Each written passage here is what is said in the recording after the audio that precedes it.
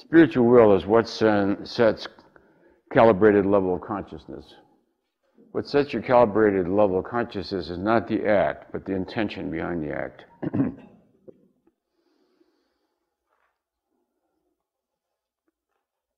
The freedom of choice is the one last freedom one has. Even in the very depths of hell, there was still the freedom of choice. At that point, God could have been refused forever out of bitterness and hatred. And I would have then become a member of the lower astral. Those who have refused God live there. So the freedom of choice is always present. Even as somebody is chopping you up, you can transcend the instant. I respected the valor of the guy as he killed me. I really loved him in a way. I could see the sincerity and power and total commitment of the spiritual warrior in this guy. I mean, he was, for God, if it cost him my life, and he knew it was costing him his life, I guaranteed that. And he guaranteed the end of my life. So, but in the moment of killing each other, we respected each other at a very high level.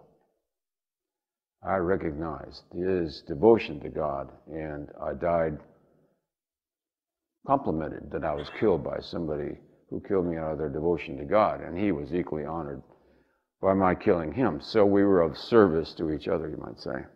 The choices that are available to you, to everyone, depends on your level of evolution of consciousness.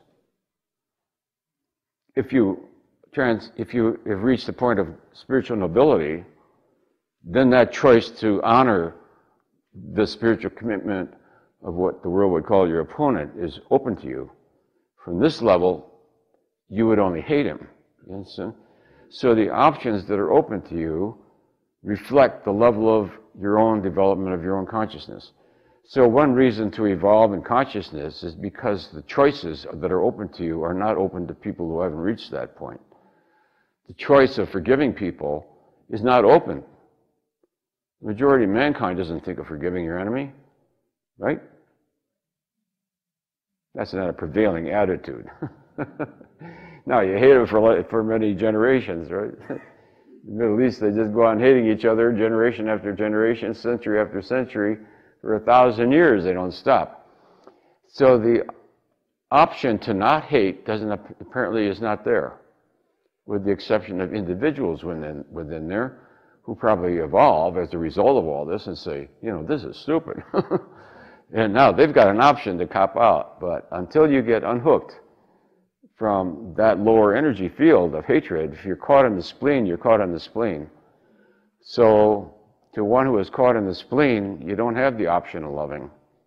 It's not within your capacity. So the value of spiritually evolved people to each other is they radiate that capacity into your aura. So the shared aura of spiritually evolved people brings to you, you've got the option of forgiveness. No matter how bad it is, there is no justified resentment. The option to forgive is capable. So we'll just say one last thing and then we'll conclude. All that is required is already present within you. The love of God is so powerful, so deep, so innate, to the very essence of your beingness, that if you find it, you will find that within yourself there is the power and the willingness to surrender all, including life itself, to God. There is within yourself already a powerful devotion. You say, I don't have the power to do that. But if you summon it forth, within yourself is already existent. For thee, O Lord God, do I lay down my life in all of its details.